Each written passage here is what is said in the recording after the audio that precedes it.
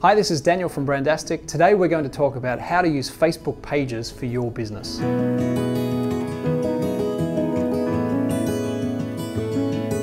Facebook today has become part of daily life. Today there are over 2.4 billion Facebook users, which adds up to 30% of the entire world using Facebook.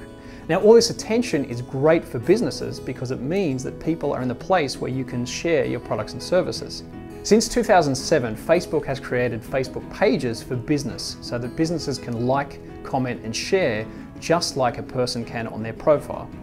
This is great for businesses to share their products and services, but at the same time the spam factor has started to kick in. Businesses overshare and people get tired of seeing products and services in their newsfeed. And in fact today, less than 2% of the people who like your Facebook page will tend to see the information in their newsfeed. So let's talk about 3 ways that you can increase the amount of engagement for your Facebook page. Number 1, less promotional, more educational. Instead of trying to just sell products and services, try being insightful or giving people helpful tips, showing them how to use your products in a way that benefits their life. This way, they actually start to build trust with you and find your page useful instead of just trying to sell to them. Number 2, interact as much as you can.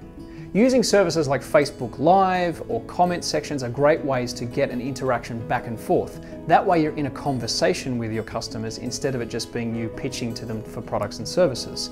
These tools have been created by Facebook because Facebook's algorithm values conversations and wants connection between people. And businesses can really benefit from this just as much as people. So wherever you can, interact and connect with your customers.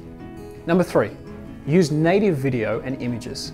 Facebook wants you to stay on Facebook. So therefore, if you post videos and images directly into Facebook, they are more likely to share them in the people who follow you's newsfeed. If you try to send people to YouTube or other websites, very often they won't show that information or that post to as many people.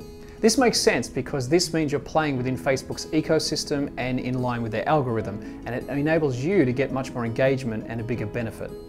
Remember at the end of the day that Facebook is about connections and conversations. So when acting as a brand, it's okay to communicate with people just like you would as a human. Of course, you need to be professional, but you can also be conversational.